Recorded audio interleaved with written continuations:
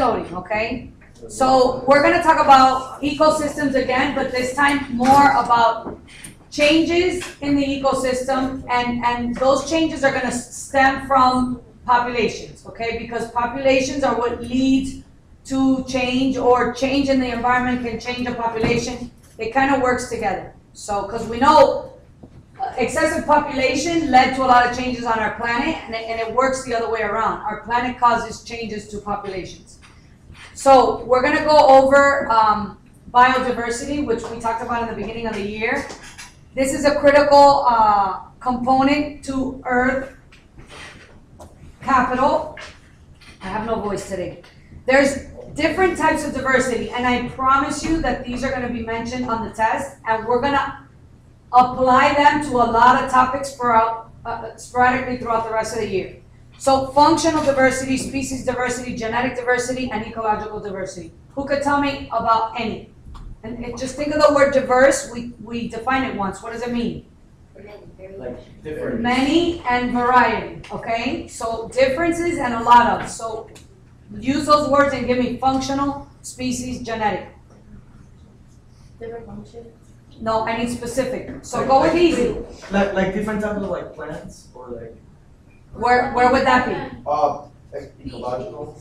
Species, okay? If you're gonna talk about a specific type of organism, you have variety, or, you know, of species. Or genetic. Genetic diversity would be like a lot of different types of genes for different. Exactly. What function? Variety of genetics. Variety of like chemical Variety. processes. Variety of chemical processes, good. Functional Cycling cycles, yeah. and matter, how much I want to say something right now to you that's killing me and I can't, regarding energy, but yes, I will stay quiet. And the last diversity is what?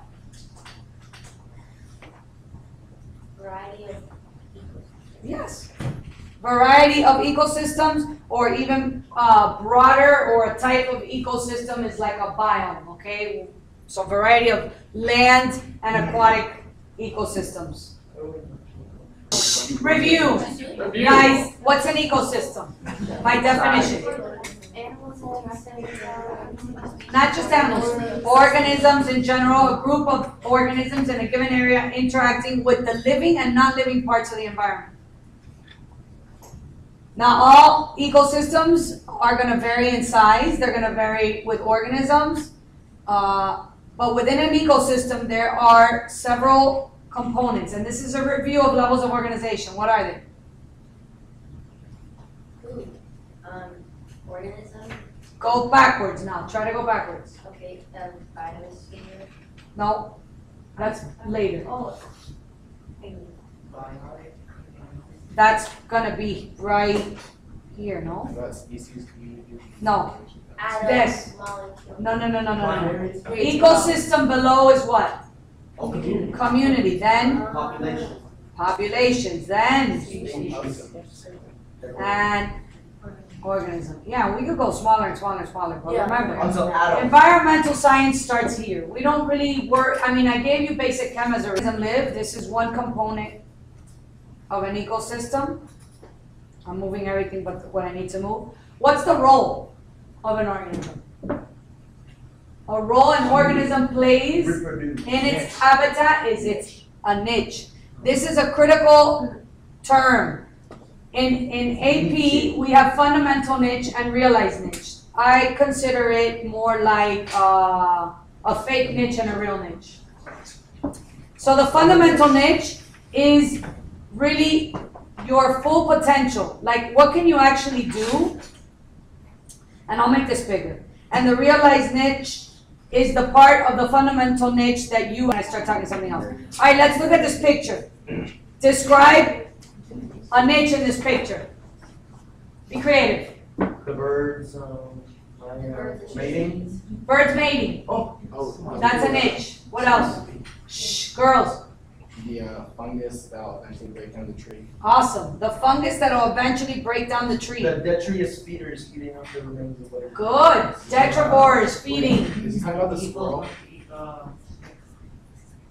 What? Yes. The hawk, which is the top of the food chain, about to eat any of those things, really. The tree drinking water. You know that I was home.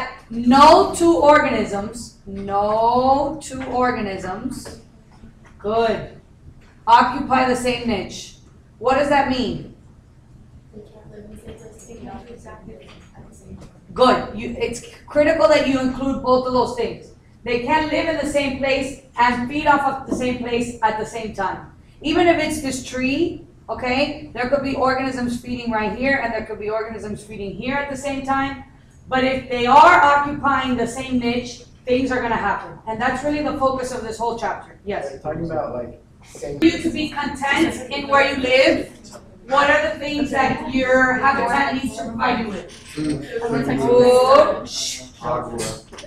What is your shelter, right? Whoops, that wasn't. Property.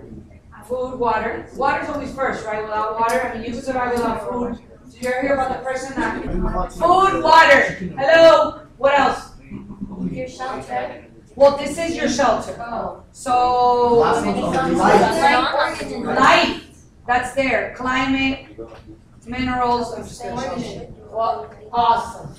Other organisms is really why I go through this little step, because you don't just need non-living or abiotic factors to survive. You need other organisms, number one, to reproduce and to have relationships with, right? Is that why like people that live by themselves like get a pet? Yes. A cat, right? So you know where we're going in this unit. We're going to start with species in the ecosystem, but the majority of the focus is on populations in the ecosystem, okay? So here's a little bit of species. What's, or history, or what's the definition? An organism that can reproduce. Good. An organism that can reproduce fertile offspring with each other, which we know weird things have been going on. The history of species, we know this from fossil records, and you study this in bio. I'm not even going to get into that. But species range from 4 million years old to 100 million years old. And this shows you variety of species. And like I mentioned before, we will have a map, a set of map reviews for like 3 days, where we cover species in the world, water in the world, fossil fuels in the world, and all these things.